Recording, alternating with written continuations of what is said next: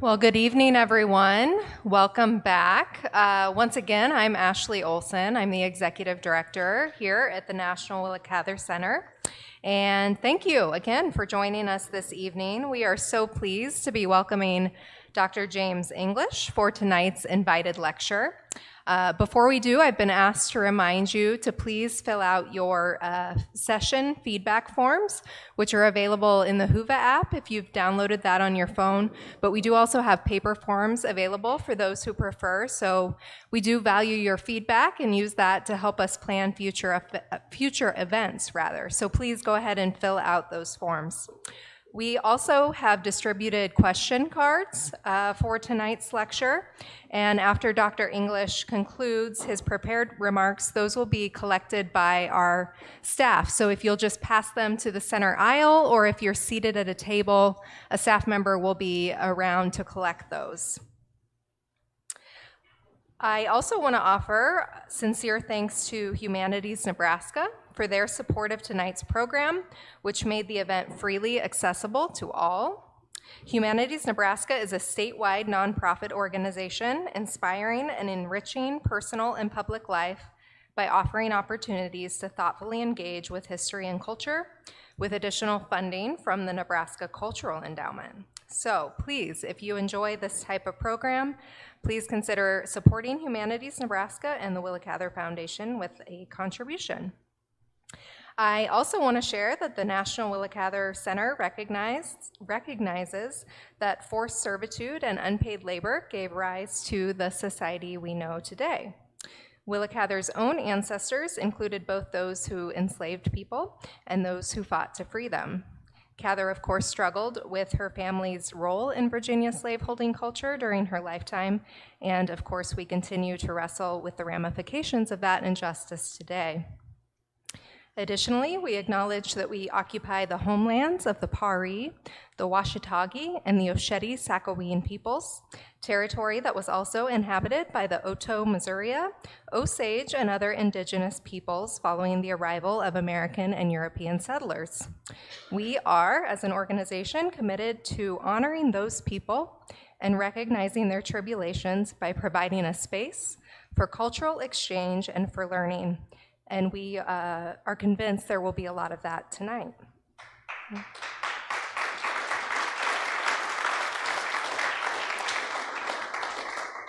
So when planning for this year's conference, we knew, of course, that we had to mark the publication centenary of one of ours, which is so often categorized, as mentioned earlier, as Willa Cather's war novel. And as Melissa alluded to in her opening remarks, we were also mindful that we did a thorough job of discussing the Great War's impact on Cather's life and war-era writings, those of her literary contemporaries, as well as the legacy of the war on American culture as part of the 2016 Willa Cather Spring Conference.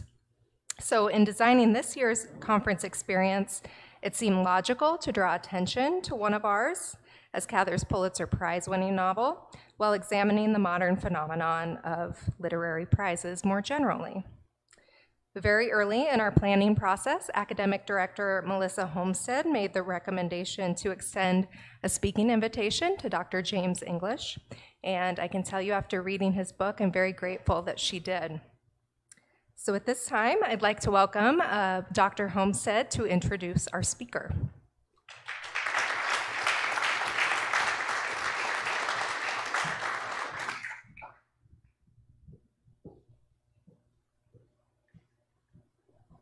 Hello, everybody. James English is John Welsh Professor, a Centennial Professor of English, and the founder and faculty director of the Price Lab for Digital Humanities at the University of Pennsylvania, where he has taught since 1988. In our car drive on the way here, I picked him up at the airport. We established that means he arrived at the University of Pennsylvania just after I had dropped out of the English PhD program for the second time. Obviously, I returned and finished, at which time he served as Director of Graduate Studies at the University of Pennsylvania. His book, The Economy of Prestige, Prizes and the Circulation of Cultural Value, was published in 2005, and was the reason for my suggestion for him as a keynote speaker for this conference. And Ashley told you that she's read it. She's not an English professor, and I think I can tell you, even as an English professor, it's a lively and accessible read, even as it's sophisticated. So take a look at it in the bookstore downstairs. He is continuing his work in this vein with a book in progress, Beauty by the Numbers, a study of ranking systems, ranking and rating systems for literature and art. So, and he's going to talk tonight about the award as a literary award as a judgment device. So we can welcome Dr. James English.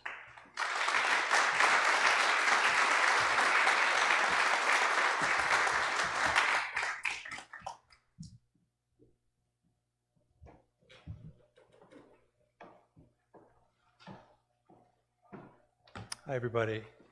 Yeah, Melissa was not my student at Penn, so I can't take any credit, but I can join in our institutional pride that we feel about all her successes as a scholar and educator. Yeah, good. Another hand for Melissa, well deserved. Thanks, Melissa, and thanks to Tracy Tucker also for all of the work that she's done arranging everything to get me out of here. Let me, first of all, make sure that I know how to get PowerPoint going. There we go.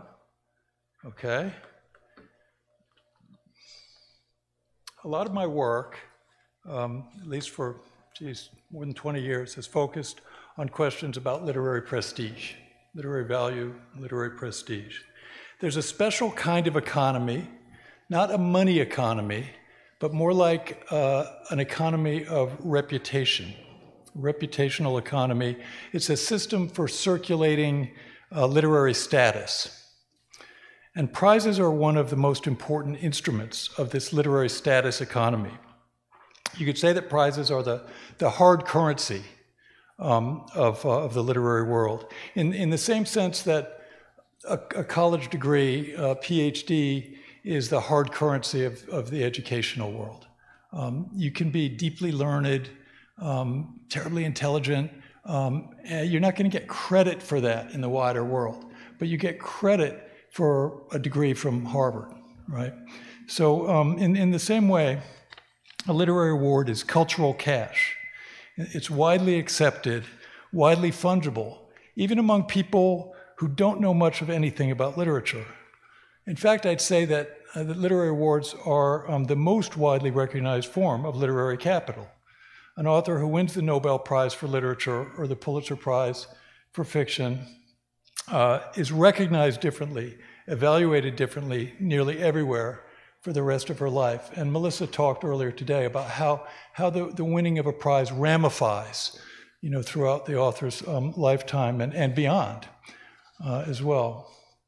There's been a kind of prizeification of how we think and write about literary merit over the last 100-odd years. It seems to have started in France in the very early part of the 20th century and emerged in the US soon after.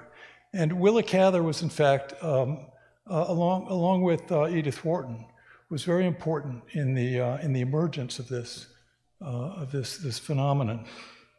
I'll do some slides now.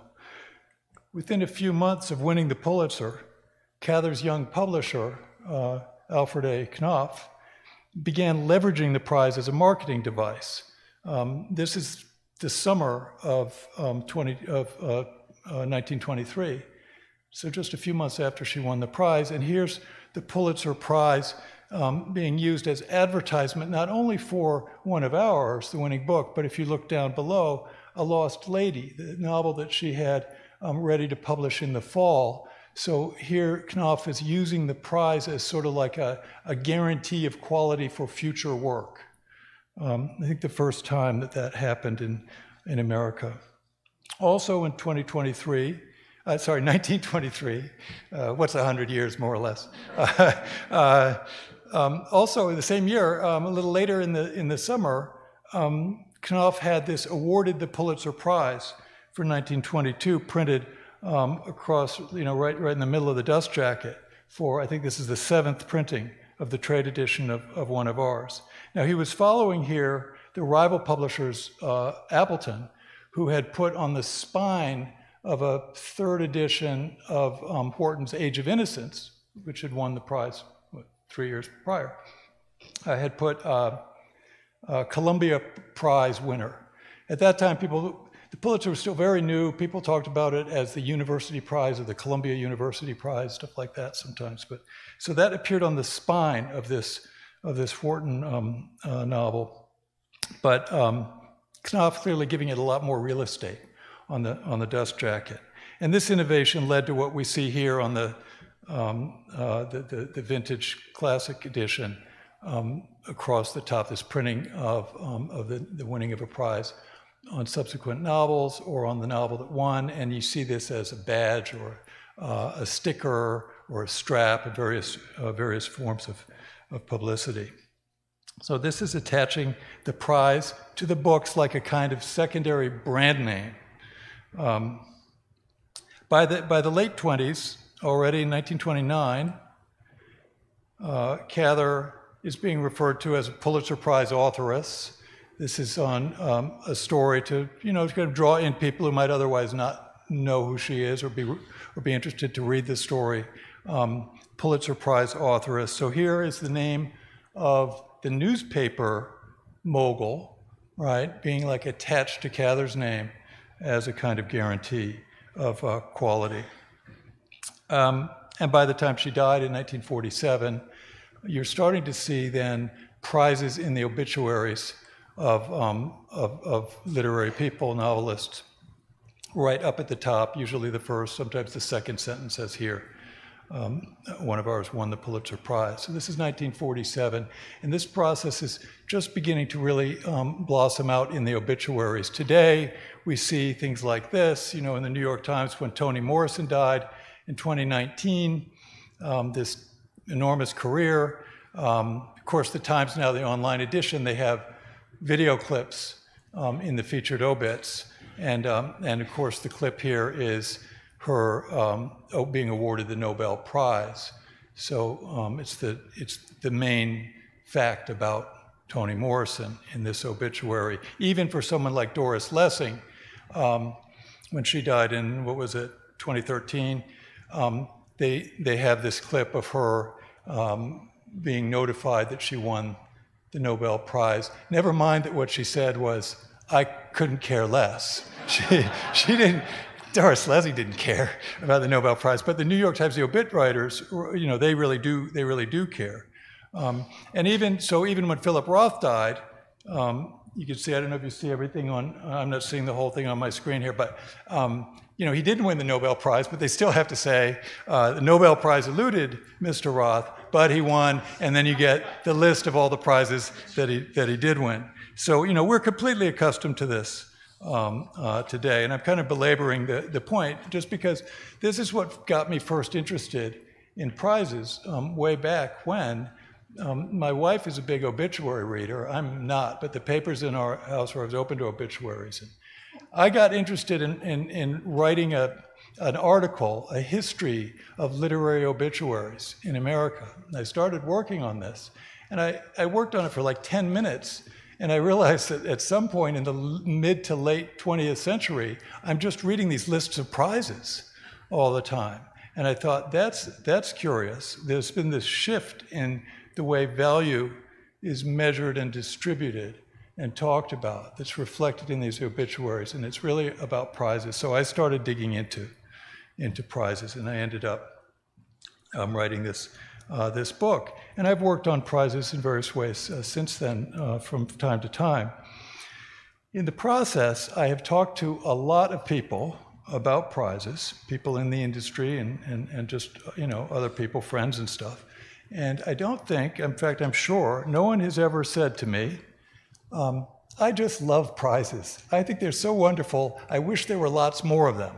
It's like nobody ever expresses that opinion.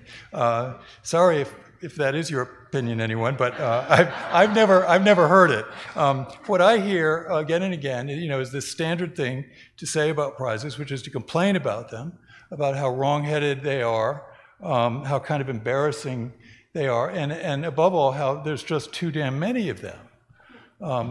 And we could see here in just some quotes that I plucked out, you know, going back to the middle of the 19th century, you've already got Lewis Carroll riffing on this too many prizes theme, this democratization of prizes. Everybody has one, and all must have prizes.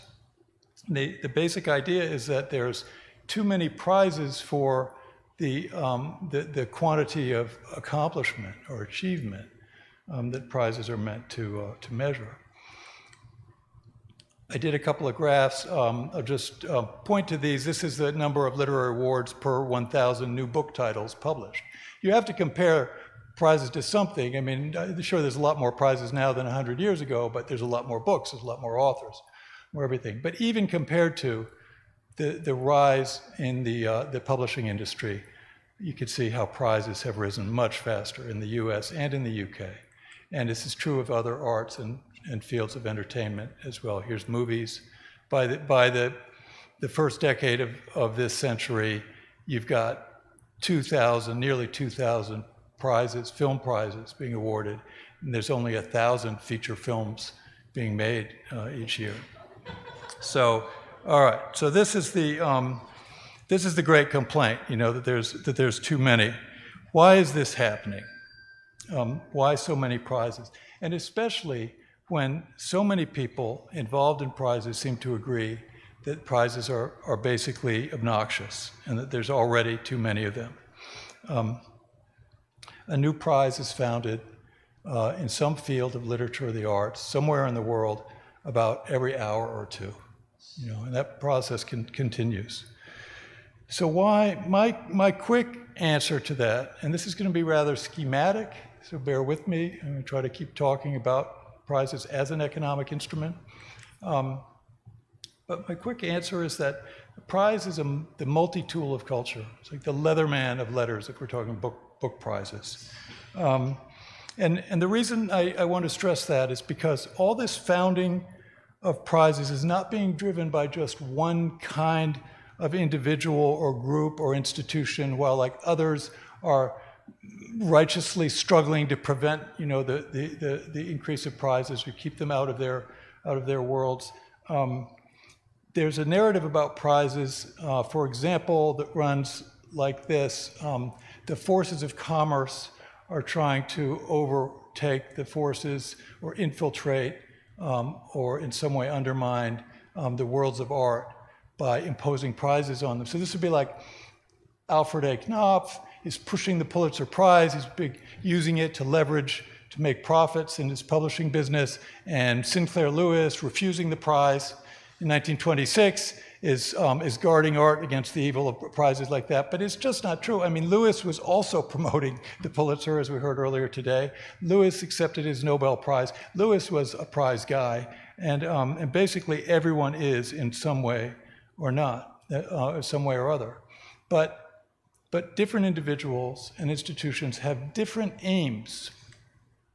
They have different tasks that they're trying to accomplish. And they all find, even if their tasks or aims are opposed, they find that the prize is a ready-to-hand tool that they can use to advance their aims, or at least that they think they can. So hence the multi-tool. It does all these different things for different people. So I'm going to go through some of the people and institutions that are founding prizes. One classic kind of prize founder, relevant in Cather's case, would be someone who's not especially literary, not a big reader of poems or novels probably, but has a lot of money, right? Happens to be enormously wealthy, a mogul of some kind. Most moguls, and again, apologies if any of you are moguls, but most moguls are somewhat brutish and disreputable. They may be looking for a way to cleanse and polish their image for posterity. This is something that prizes can do. They're a burnishing tool, right? Alfred Nobel, still alive and well in the 1890s and living in Paris. He opens the paper one morning and he sees an obituary for himself, surprised to read that he's dead, and the phrasing was to the effect that Alfred Nobel, the merchant of death, is himself dead. Merchant of death because as the inventor of modern high explosives and as an arms merchant, his inventions had caused a great deal of death. So this was a wake-up call for him. I don't know, I've never actually seen this newspaper, but this is the lore, at least, and certainly he knew that he was referred to in these kinds of terms.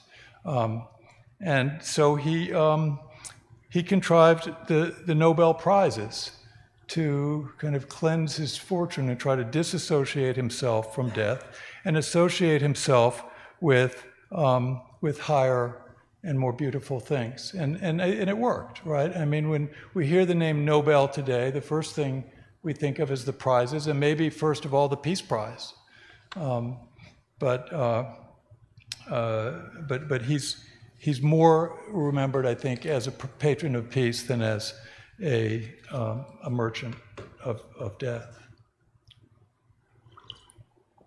Here in the U.S., our own premier literary awards, the Pulitzers, were established partly in imitation of the Nobels. Joseph Pulitzer, he was not a merchant of death, but maybe a merchant of muck, I mean, he was one of the real inventors of the yellow journalism in the later 19th century. Scandal sheets, the forerunners of kind of today's tabloid news and shout-fest cable news. So, and I think it's probably the case that journalism was held in even lower regard than it is now. So Pulitzer saw what Nobel had done, and sometime around 1905 or 6, he got his lawyers in and he said, "I'm going to want to do something like this. I want to found an institution to give out prizes. I want the prizes to be in journalism, but as a way of making journalism more reputable, we're going to have prizes also for the high arts of writing, for the novel, poetry, drama, music, right? And this way the dirty art is elevated, and Pulitzer associated with the dirty art, though, to be fair, by that time, he was really turning away from all the sensational sort of scandal journalism that he had pioneered and was trying to make his paper, The World, into something more respectable. But so this elevation, this is repeated again and again. A lot of the literary awards in this country were founded by personal fortunes, rich people, and they bear the wealthy patron's name: Ruth Lilly, Dorothea Tanning, John D. and Catherine T. MacArthur. What's his name? Wyndham Campbell. I can't remember. Sandy Campbell and Wyndham. Anyway, two guys. Wyndham Campbell Literature Prizes, which are worth $165,000 each. Nine awards a year. A lot of people haven't heard of them, but that's because there's so many prizes. They get lost in the wilderness. But that prize, the Wyndham Campbell Awards, is administered out of the Beinecke Library at Yale University, the Rare Books Library at Yale. And that gets us to another kind of agent of prize founding, which is private foundations or universities or libraries.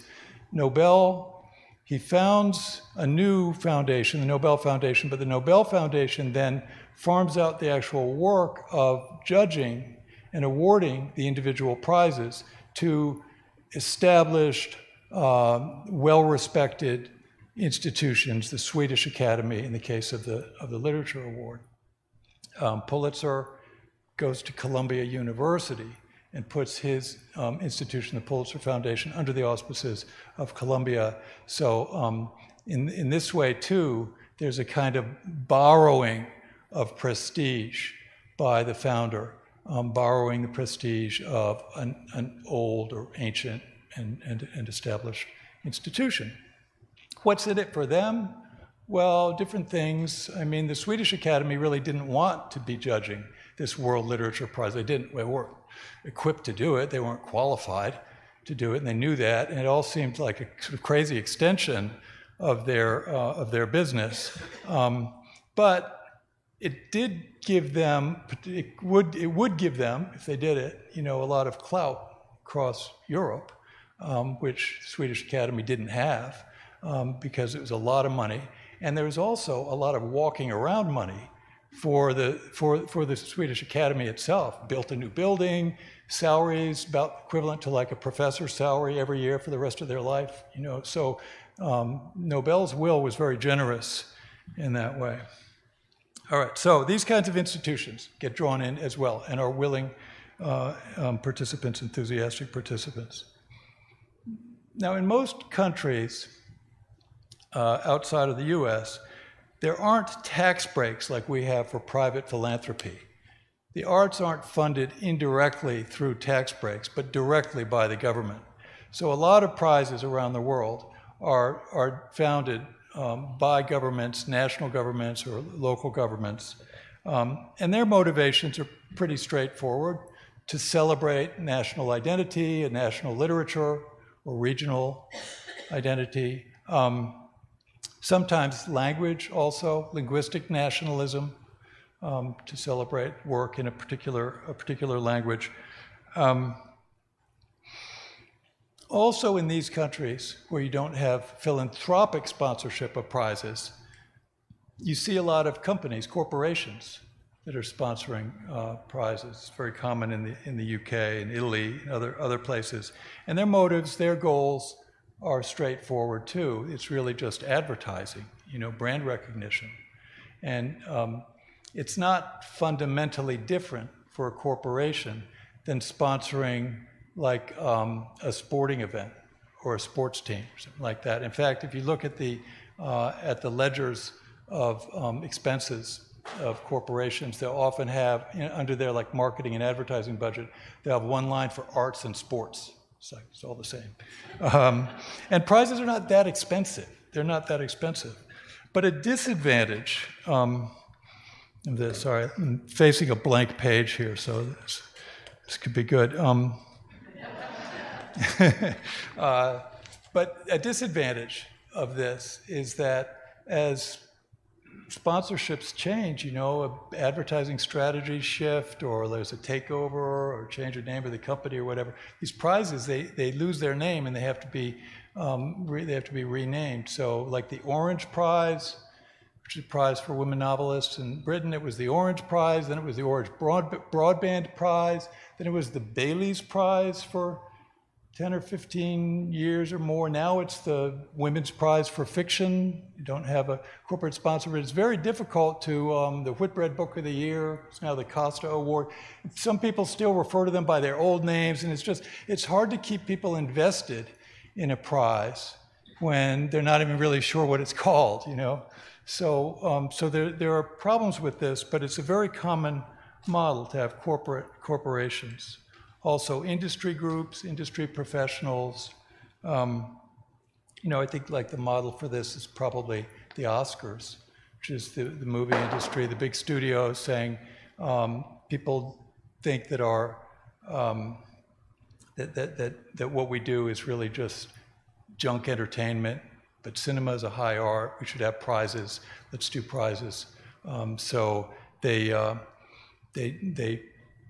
got out there and did it for the Oscars. But you see this with literary publishers as well, sponsoring prizes. The National Book Awards is supported by the American publishing industry to show the quality publishing the American book industry does.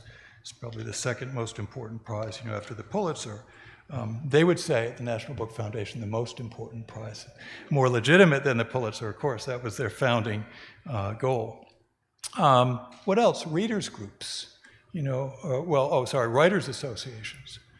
Writers associations. So writers can see the prize as a way to structure their association with one another. You know, it's a sort of a rallying point for an annual meeting. Can provide a big occasion to pull people together, draw in membership dues, promote solidarity of writers of a certain stripe. And especially writers for whom there is no prize, who are regarded as ineligible, you know, for a Pulitzer or a National Book Award because of the nature of the writing that they do or who they are. They're not going to win those awards. So they say, let's have an award for us. The Lambda Literary Awards for gay and lesbian literature would be an example, or the Edgars for mystery writing, you know, or the Hugos and Nebulas for science fiction writing. We could name 100 of these. This is a very important part of prize founding. It's like, hey, where's the prize for us, right? And as many prizes as there are, there's a lot, but there's still plenty of people out there who aren't winning a lot of prizes. I'm not winning a lot of prizes, so they can say, let's found a prize for our group. And readers groups do the same thing. We see a lot of this proliferating online these days with readers, fans of certain kinds of fiction. You know, it's like romance fiction, erotic romance fiction, paranormal romance fiction. It's like, let's have a prize for the best paranormal romance. And this can be, again, you know, it's a way to attract attention to the genre, but also it's a way to kind of have fun, maybe meet celebrities, maybe like have some kind of online contact with a writer that you really like, that kind of thing. So it's fan-driven. And even people who disdain prizes, who say they hate prizes, and who hate the whole awards industry and say it's shambolic and it's an imposition on art and it brings the wrong values to bear. These haters, and there's many, many of them, they often find that the best tool for them to express this hatred for prizes is another prize, right? Found the anti-prize, the mock prize, the golden raspberries, the Ig Nobles. You know, back in the 1920s, there was a literary prize in London, satiric prize called the Dead Fish, which was awarded to, you know, a bad writer. We have the Bad Sex Award, you know, now, which is another literary prize. But these prizes, these mock prizes, they can become a pretty big deal, like kind of hard to distinguish from real prizes. This is a still from this year's Golden Raspberry Awards, the Razzies. I think they're giving out the worst director prize here. He was not there to receive it. Sometimes they show up to receive these prizes. But John Wilson, the guy who does these prizes, who invented them, and I mean, he's basically committed his life to promoting and managing these prizes. It's not really a joke anymore, you know, to John Wilson. It's a pretty big deal. So these prizes, all of these different kinds of agents are all not only participating in prizes, but founding them. And if we consider other kinds of participants beyond the founders, think about journalists and broadcasters. From the start, even before the Nobel Prizes were founded, journalists and broadcasters loved prizes and awards because they can make a really unglamorous activity, like writing a novel, you know, seem newsworthy, potentially exciting to readers. They're competitions, almost like a sporting event. They're repeated every year. You can root for a player, you know, in a prize competition. You can root for the underdog, or you can root for an American, or you can root for a newcomer, or something like that. So journalists are drawn to prizes. The Booker Prize is televised. This is pre-pandemic, a couple years before the pandemic, but that's a still from the BBC's televising of the Booker Prize. The National Book Awards were televised before the pandemic. They've been streamed during pandemic, live streamed in sort of split screens and stuff, not very satisfactory. But they'll probably get back to, to some kind of televisual presentation. And you can even bet on these prizes, just like you can on a tennis match. Here's the odds from the Booker Prize last year. They, in fact, the favorite won. Not always the case. It's hard to predict. One of the recent scandals at the Swedish Academy, they've had a few, involved a guy named Jean-Claude Arnault, who it turned out he's the husband of a Swedish Academy member, a member of the Nobel Prize Committee. She was telling him the winner. They choose the winner a couple days before the announcement. He was leaking that information to his gambling buddies in Paris. So that explains the sudden shift of the odds the day before the Nobel in a couple of recent years. Finally, the literary award is useful to ordinary readers, the consumers of literature who are faced with a daunting flood of new books every year and need some kind of tool, some kind of device to help them choose from all these books. This is a shot of the floor of my office when I was judging the National Book Award in 2016. This is just some of the novels that arrived in the mail in my office for me to read, to judge for that prize. There were more than that. There were 400 of them. And even if we had the whole 400, of course, that's just the thinnest layer of highest quality, literary fiction. These are the novels nominated by publishers for consideration for the National Book Award. A new novel these days is published, we can't include the electronic novels, the ebooks.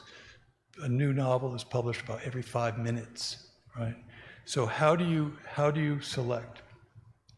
Faced with this difficulty, we rely on what an economic sociologist named Lucien Karpik calls judgment devices. And here, at last, I'll get to my title and tell you a little about judgment devices and why he thinks that they're so important, and I agree. Karpik draws a distinction between ordinary commodity goods, or what the sociologist economists call search goods. Draws a distinction between search goods. Search good would be like gas for your car. You say, where can I get gas? And then you go and get it. You just search for it and you get it. And price is really the only thing that figures in a search good. Whereas an experience good is something that you can't know the quality of it until you experience it, right? It's like you can't just search and grab. It's something that it has differential quality, and the quality is only apparent in consumption. So the classic example in the literature is fine wine. Fine wine. It's like, I need more information about what's in this bottle. I need to taste it, or I need to rely on some judgment devices. Of course, the distinction is a little, sometimes a search good. Your gas might cause pinging in your car. You experience bad problems with that gas. Still, this is a schematic set of distinctions that the economists use. And when they got to novels and poems, they move beyond experience goods, though sure, you read a novel, you don't know whether it's going to be good or bad until you've read it.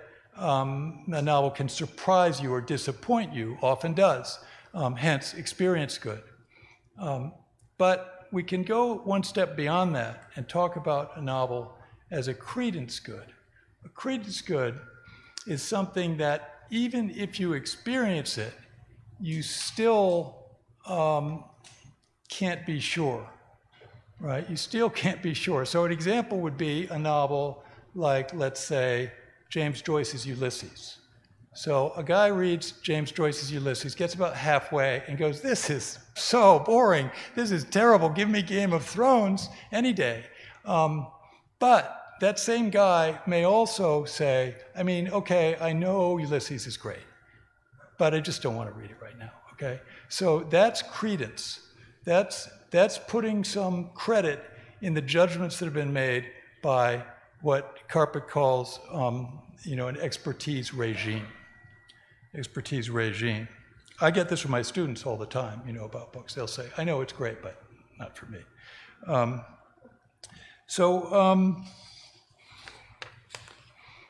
Karpik pushes it one step further, and this is sort of his innovation in all this. He says, it's not even, a novel is not even really a credence good. It goes beyond credence good, because like a classic credence good in the literature is healthcare services.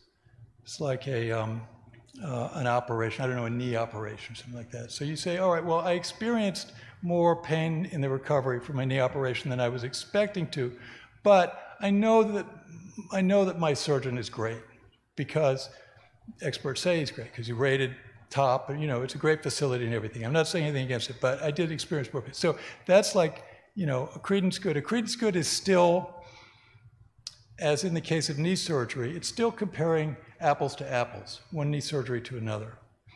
But with novels, at least serious novels, we're not comparing apples to apples. They're fundamentally different. They're singular. A good novel is unique.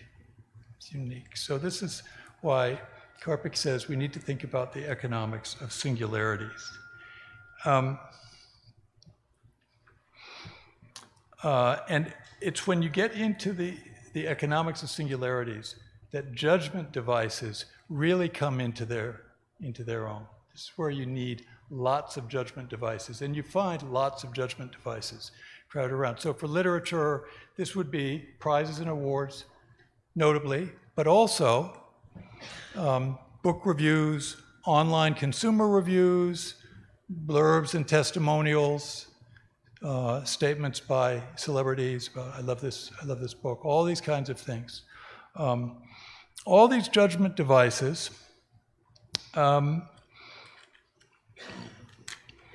says Karpik, they are so numerous and so difficult to kind of put together that we require what he calls a coordination regime,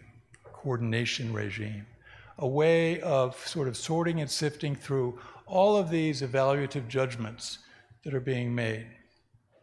I think prizes in this scheme, they are part of the coordination regime for literature, but they're maybe the most important part of the coordination regime. Because they draw in so many different kinds of players, both literary and non-literary, amateurs and professionals, institutional and individual, because so many different kinds of people come in, they serve as a kind of clearinghouse or bourse of literary value, coordinating a complex set of valuations regarding authorial reputation, social connections, publisher status, artistic quality, of course, but also like political valence, journalistic interest, even money itself is part of this. And all of these kinds of value are brought into play in the prize scene. So they become an indispensable part of the regime that renders singular works comparable, enabling us to appraise and select. Without them, we'd really be at a loss. So this is my sort of rough and schematic way of explaining why prizes are so ubiquitous, why they serve so well as the money of culture. Whether we are a dying billionaire, right, or a literary journalist, or you and me just browsing books in the bookstore, the prize turns out to be the most exceptionally handy of devices. Whatever we might think of prizes, or whatever we might think we think of prizes, we reach for them for these reasons. But I want to conclude here with one final point, which is that just because book prizes are so useful to so many bookish and unbookish people does not mean that they're good for literature. Within the coordination regime, prizes appear, for the most part, to reinforce existing scales of value, rather than to advance new ones. They're often quite explicitly founded to celebrate lifetime achievement that stretches back a couple of generations. The early Nobel Prizes went to relatively conservative and old-fashioned authors, the innovative figures of the day, Tolstoy, Hardy, Conrad, James, Zola, and the entire naturalist movement. They were all passed over, famously, notoriously, as were Joyce, Woolf, Wyndham Lewis, and the modernists in the 20s and 30s. The Pulitzer Board, likewise, eschewed modernism for the most part, especially in the poetry prizes, but the novels as well. They favored work that, as we heard earlier today, matched up to this official and kind of tweaked language, best presents the wholesome atmosphere of American manners and manhood. The biggest prizes, the most visible ones, tend to be trailing rather than leading indicators. They celebrate the already celebrated. And this, of course, has social implications, since to be celebrated by major institutions and recognitions is to gain a kind of real power. Prizes tend, on the whole, to further empower the already empowered neighborhoods of any given cultural space. The Oscars So White backlash brought home the fact that the Academy Awards are even more tilted away from people of color than is the movie industry workforce itself. They have not been an instrument of revaluation, but a device for doubling down on a very unrepresentative status quo. A particularly stubborn feature of this conservatism is the slow and as yet incomplete crawl of the major literary awards toward recognition of women authors. The Nobel Prize is the most prominent example. There have been 119 Nobel laureates in literature, just 17 of them women. There has been some increase over time, but still, since Toni Morrison won the prize in 1993, there have been only 7 more women winners to 21 men. Things have changed more significantly at the major national literary awards, especially in the English-speaking world, which is less extreme in this way than others. But still, if you look, this is the decade, 60s, 70s, up to the 2000s, and this is all shortlist for major novel of the year awards in the English-speaking countries. It's never gotten beyond about 60-40. So this under-recognition of women endures. As we celebrate Willa Cather's Pulitzer this week, we should not forget that she was one of only 15 women to receive the prize in its first 50 years. And not only that, but if we go back from now 50 years and look at the most recent 50 years, it's exactly the same ratio. Again, 15 women since 1972, and only 2 in the most recent decade since 2012. And women through this period are writing roughly 50% of the published works of literary fiction. Even more striking is that when women authors do win major awards like the Pulitzer, their winning novels nearly always center on the story of a male protagonist. Right? We could call it the Claude Wheeler effect. Right? When I judged the National Book Award in 2016, our jury was very conscious of this tendency to favor male authors, male stories, male milieu when selecting winners. It's not a secret. And we talked about it explicitly. 3 of the 5 of us on the jury were women. More than half of the 400 nominated novels were by women, significantly more than half. And yet, our long list, our short list, here's our the 4 women authors on our long list. Our long list, our short list, and our winner all followed the historical pattern. The finalists were 60% male. The winner was Colson Whitehead. At the awards banquet in New York, Lisa Lucas, then director of the National Book Foundation, watched as one by one the women-majority juries she had overseen presented the 4 National Book Awards to men. She tweeted, "All dudes."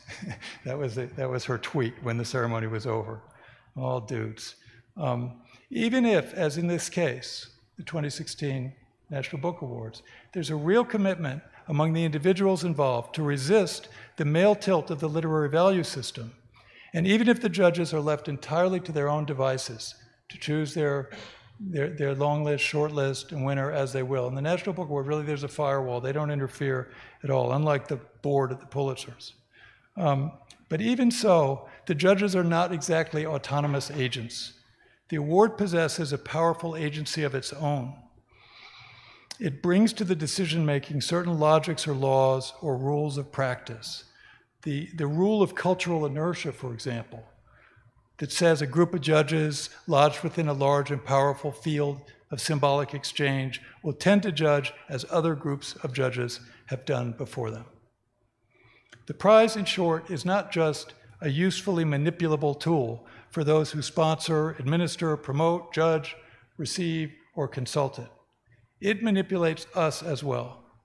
Just as we say the financial markets have a mind of their own, so does the market for singularities. Through a host of economic instruments, but especially through its most ingenious gadget, the prize, the economy of literary prestige imposes itself on its human inventors. Thanks.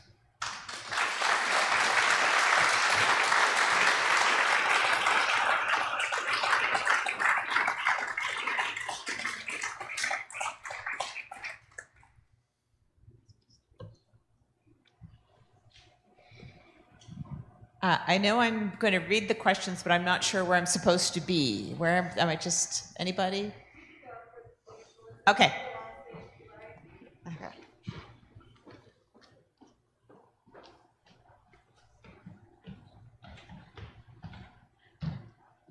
So we have some audience questions. Well, one thing I did actually want to say is that of those 15 of 50 in the first years of Pulitzer, most of them were in the first 15 years. Right away. Yeah. Yeah. No, that's right. There's this the curve is like that, and especially the immediate post-war years, it's just like a desert for women. That's true of many things. Of many things, yeah. Yes, women were physicians before World War II, and then they went further over. Yeah, okay. Good. That's a good point. Yep. Yeah. But the first question actually sort of begins from a different place than you were just ending, because I think someone wrote the question early on, but it'll be interesting to hear. So aren't book awards purely personal to the committees choosing them, and not always a perfect testimonial to how good a book really is? Well, for sure, judges, I think that judges of prizes in general take their work seriously. That's my impression. And they take it personally. They're invested in the process. So that that posture of kind of disdain and condescension toward prizes that I talked about, that's kind of obligatory. If you talk to a judge about the prize that they judged, they'll say, well, it was different for, my committee. Like, we were serious. Like, we weren't that way. It's like it's other prizes. So there is this personal investment, but it's not a personal investment in just my taste, but trying to. There is the weight of the role of prize judge that I think judges can feel that they are serving a function. They're serving a social function, and that the selection of a winner is different from the selection of a favorite, right? It's not my favorite. It's the one that I think is most deserving in some other way. And it might also be, my favorite, but it might not be. I would say, for example, Colson Whitehead, The Underground Railroad, I think is a very worthy winner, and I was very happy to support it when it won the National Book Award. But if you ask me what's my favorite novel of these novels, the one that I would read again tomorrow, it would be News of the World by Paulette Giles. That perfect little Western, It's an amazing book. Not as good a movie. But so if you saw Tom Hanks' movie version and you thought, that's okay, read the novel. I recommend it. So there is a gap there, yeah. Okay, so this one's pretty specific. Please explain your statement in The Economy of Prestige that John Leonard praised Beloved in the most lavish imaginable terms, being a devout admirer and personal friend of Toni Morrison. I'm not sure what to explain. He did that. He was a good friend. Toni Morrison's a huge admirer. He saw her as the greatest novelist living in America. He thought that she was not getting the kind of critical attention that she deserved, that she got lots of positive critical attention, but he was out there saying she deserves a Nobel Prize, you know, and he was there at the table when she took her entourage to Stockholm to collect the prize. I mean, he was an early, strong, and enduring advocate of Toni Morrison's work. So critics can do that sometimes for an author. Okay. Could you comment on the toxic relationship between authors and their Goodread reviewers? Oh, this goes to ranking because there's been a recent suggestion by author Twitter that only 5-star reviews should be allowed. That only 5-star reviews should be allowed. Wow, that really is like the dodo, isn't it? Everyone shall have prizes. Only the highest, only A's for my students from now on. So what's the question? So the question, though, more is, I don't know. I don't know if you follow Goodreads, but there's kind of a toxic, something about the toxic relationship between authors and the Goodread reviewers. I see. Yeah. I mean, I don't know much about that. From what I've seen with recent interviews with authors, and I'm working with a group of students and a data specialist right now on Goodreads. We're mining data off of Goodreads and studying it. And two of these students are doing interviews with Goodreads authors. And what they're saying is, I don't read the reviews. I don't look at it because, yeah, it's toxic, it's offensive, it's unpleasant. It's not something that I do. I develop better relationships with my readers on my personal website or in other places where they don't find Goodreads conducive to good relationships with readers. So yeah, I think that's spot on. Okay. How would you dismantle the system of prizes and culture to make room for new systems of value? Imagine a new world, Jim. You know, it's so sad, but I can't imagine a world without prizes. You know, as soon as I start thinking about that, I think, well, we should found a new prize that's different from all those other prizes. But that's exactly what everybody has been doing all along. Every prize is differentiating itself, you know, from the previous prizes. It's the anti-Nobel the National Book Award was the anti-Pulitzer expressly. And when the National Book Critics Circle Award came along, it was the anti-National Book Award, as well as the anti-Pulitzer. So everybody's trying to be more closer to authentic, artistic values, purer, better, somehow more representative. That's what's been going on. I don't think. But I mean, could there be something to recognize? Well, I mean, there are just so many prizes, but is there really one book that is purely good for everyone? I mean, I would think of Barbara Herrenstein Smith's Contingencies of Value argument. Yeah. We just went English professor, sorry. But, you know, when you say good, it's good for what, right? And there are good things for different readers for good, you know, different reasons. Yeah. Well, nobody believes that the novel that wins the Pulitzer or the author that wins the Nobel Prize is therefore the greatest of all, right? Turns out, that's not really the relationship we have to prizes. But our way of complaining about prizes and of kind of enjoying, love-hating prizes and the judgments that are made by prize juries invokes for us the idea of a kind of absolute greatness, purity, because the problem with the prize is not getting it right. It's getting it wrong. So that suggests that there is some sort of right scale of value. There's a better scale of value, a higher scale of value. We can't articulate it. We can't simply produce it. And that's sort of the point. So if you try to produce it socially through mechanisms like prizes, you're always going to fail. But because you're failing, we can believe that there is this other sort of higher, purer thing. I would say that there isn't. Right? That's a kind of collective make-believe. And prizes are very useful because they help us to keep that collective make-believe aloft. They stage the imperfection of our kind of social judgments. But what we really have, finally, are just mechanisms that are just as messy and bad as prizes. I mean, you can point to other kinds of judgment device, like Goodreads reviews. I don't think they're better than prizes necessarily, right? They're just as messy.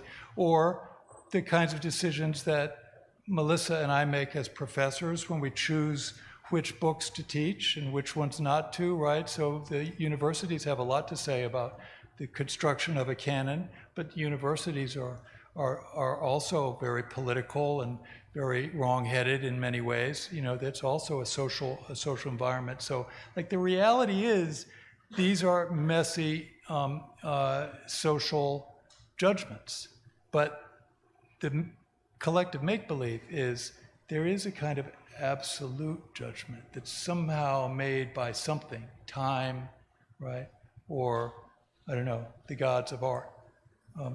And I think prizes let us sort of believe that and enjoy it. So when Gwendolyn Brooks insisted on sharing her prize with Ishmael Reed, I did not know this story. I didn't know that either. Do we know what prize? Was that a singular event? Do many authors reject prizes?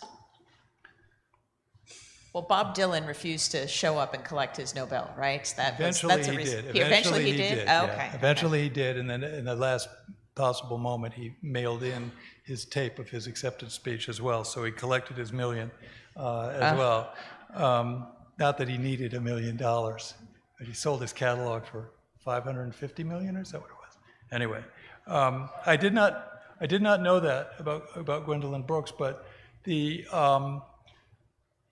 refusal of a prize, I think, has become very difficult for authors. There was a period when it was kind of de rigueur to refuse a prize and to insist on one's kind of higher purity.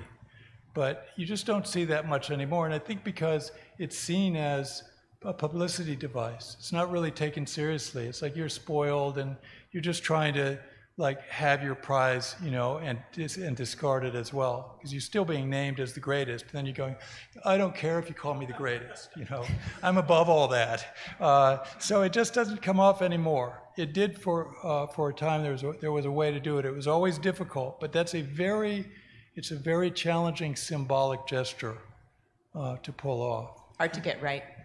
Yeah. I mean, even, you know, Sartre is the one that is always pointed to as like the great refusenik, because he refused his Nobel Prize. But he did not want to ever be offered the Nobel Prize. He wrote to the Secretariat ahead of time and said, I heard that my name was, you know, in the running. Please don't consider me.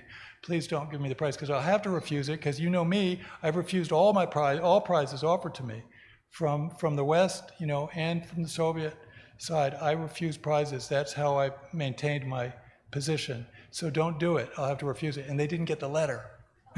The letter was misplaced. So he gets it, and then he's like, "Oh, I told you guys, I don't want." He did not want to make a big deal of it, but everybody else made a big deal of it. So yeah, I think it's very rare. Don't most authors have little regard for critics and awards? Authors will say they have little regard for awards. And there's what, in my book, I talk about as strategies of condescension, ways that the author, since they can't refuse the prize, probably, they can show up and receive the prize, but convey, in certain ways, a bit of distance from the prize, right? This isn't something that I am wholeheartedly down with. And it can be considered kind of an error, a faux pas of the acceptance speech if you show too much eagerness, if you're too thrilled by the prize. Oh my God, I had no idea you love me so much. You know, you're not supposed to do that. You're supposed to be pretty cool about it. It's like, okay, this is great, thanks so much, but you know, it's the work that matters most. And so that keeping that distance, something of a condescension, that is a sort of looking down on the award, is proper for the great author. It's proper for the winner of a prize. Winner of the prize should be a little better than the prize. I think it's the way it works. Is there a potential economic curse for winners to following up with future work and success? An economic curse or an artistic curse? Well, I mean, I think it could be. The question is economic, but I think it could. I mean, if you don't have a great success with a book and there's been an investment or, you know, I could imagine some sort of economic blowback, yeah? Yeah, I mean, we hear that from authors that didn't Bellow call the Nobel the kiss of death or something like that. It's like, you know, especially Lifetime Achievement Awards. You win a Lifetime Achievement Award. It's like, thanks for your lifetime, it was great. See ya. You know, so what are you supposed to do then? So Lifetime Achievement Award is a mixed blessing for an artist, and the Nobel, of course, is a Lifetime Achievement Award. So if you're really young, you know, you probably don't want it. But I think in general, like these Novel of the Year awards, certainly economically they're good for a writer. It means, if nothing else, it means that your next handful of novels are all going to get published. That's not a problem. And that's a problem for a lot of novelists. You can write, you know, a novel that does pretty well, and then write another one that doesn't do well, and then you write a third one, and the publishers don't want it. And your agent says, you know what? I can't sell this. You know, it's like you're of a certain age, you're not hot anymore, no one's interested. This is a very familiar story, right, for novelists. But if they win a significant prize with that first novel, you know, a debut prize, like, you know, the Penn Faulkner or something, then their novels are going to get published because they could put that winner of the Penn Faulkner Prize, best first novelist, you know, prize-winning author, all that on the novel, and that will guarantee a certain level of sales. Yeah, so no economic, I don't see any economic downside for an author. Psychologically, it might freak them out in some way, it might make it harder to write another novel. Depends. Yeah. So how were you chosen to be a judge on the National Book Award Committee? Because they read your book and they thought, we're going to mess with his head? I think they thought it was sort of a funny joke because I'd written this book about prizes, so they said, no, it was a guy named Harold Agenbaum who was then the foundation head, and I had done a panel or two with him talking about prizes, and he'd read the book and was a fan, and so he put me on the committee, and I said, I told him that I would do it because it's really a ton of work. And I've got a day job, right? You know, I've got a job, 400 novels. So I said I would do it if afterwards the judges could sit down with him and talk to the foundation about this terrible problem they have of their dependency on the entrance fees, which is why they give 400 books in each of their 4 categories to the judges and say, deal with it. You know, it's really unfair and wrong-headed. You obviously can't do a serious job of judging 400 novels. So, but they need the money from that many submissions to run the prize. It's like, I don't know, $250 a book, you know, for the editor, the publishers pay the fee. So, I mean, you do the math, but it's hundreds of thousands of dollars that they get from the fees from the publishers, and that pays the salaries, basically. So, so I said, we got to talk about this because this is an irresponsible way to do. But then after I'd done it, and after the other judges had done it, we were all exhausted, and Harold had finished his term, and Lisa Lucas had come in, and she wasn't that interested, so we never had that conversation. And they're still giving 400 books to everybody. Well, yeah, I know my colleague Chigozie Obioma, he got a course release for being a Booker Prize. Booker Prize judge, yeah. But that's much lesser task. I would be a Booker Prize judge in a minute. I think he had like 100. They do like 80 or 90. Yeah. That's different. So a bit off topic, but this is a ranking question, I think, so you may. But I think this is the person who asked this, the same phenomenon of self-referential assessment and perpetuating the power of prestige can apply to university rankings. Yeah. So do you have any comments on that? On the economy of university prestige? Yes, don't get me started. What to say? I mean, those university rankings are a good example of how when you introduce a ranking system, then you change the behavior of the people or institutions being ranked. And they start acting toward the ranking systems in order to move up on the rankings. So this is an ongoing problem, you know, with the U.S. News rankings and all the rankings. They know what's in the algorithm, right? So if it's like the ratio of applicants to acceptances, is important in that ranking, then what do you want to do?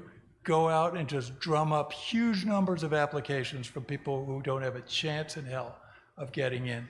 Just drive the numbers up, and that's what they've all done. That's what they've done. So, and a million other things like that can be tweaked. There's now at some of the universities, is one of the, I want to say UC Irvine, but I shouldn't because I'm not positive about that, advertised a position a couple of years ago for someone that's a full-time job, administrative job, to manage the metrics for the ranking system, right? So this would be like one person in charge of that, of figuring out how they are, how they look on the metrics, and making them better. There's a lot of data gathering and kind of data massaging that goes on at universities for the purpose of these rankings. So these rankings are very bad in general. Jack Lynch, one of my cohort at Penn, he put something on social media. It was Forbes, and it wasn't this multi-metric thing, but like the best colleges are the ones with the highest giving per alum.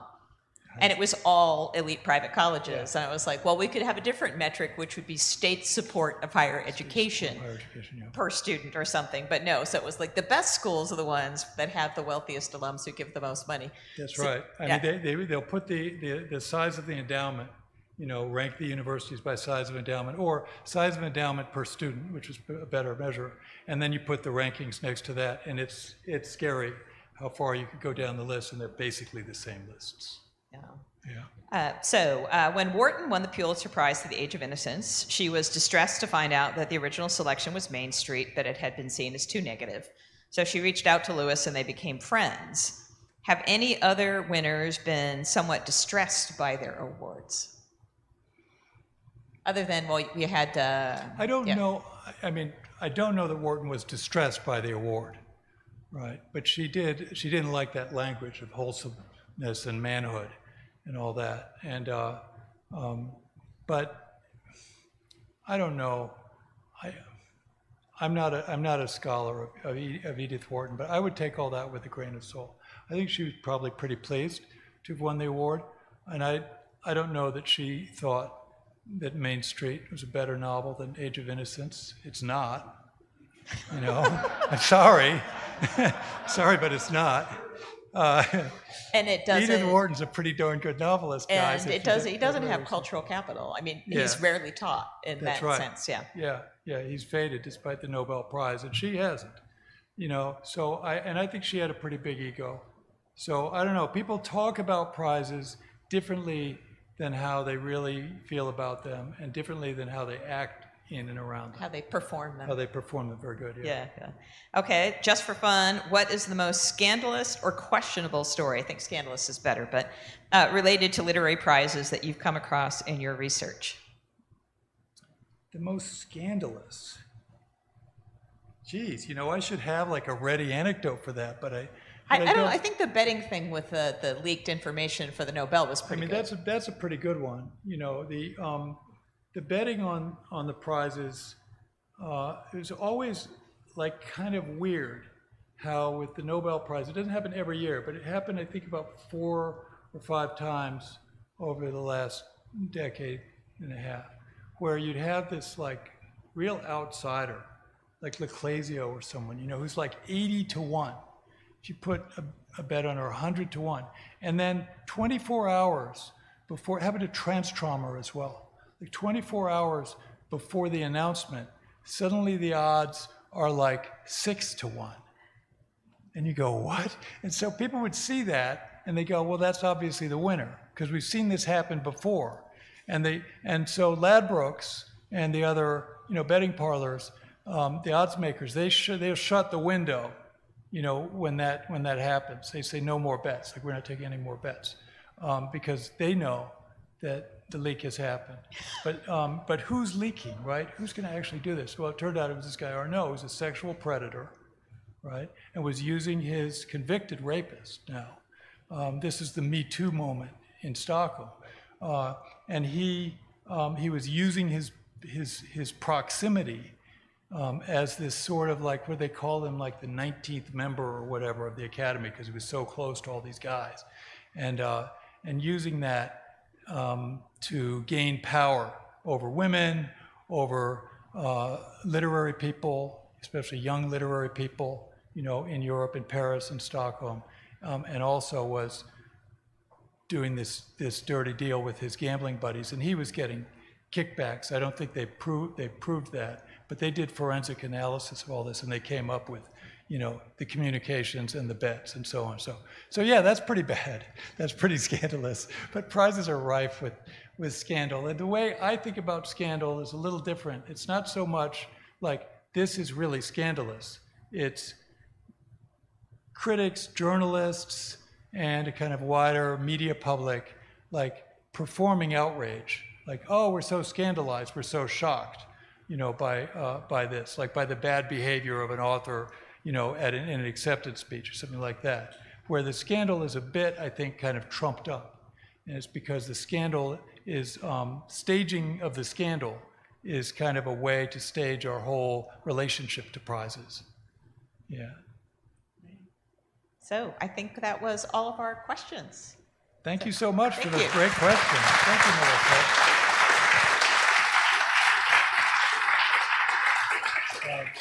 Melissa.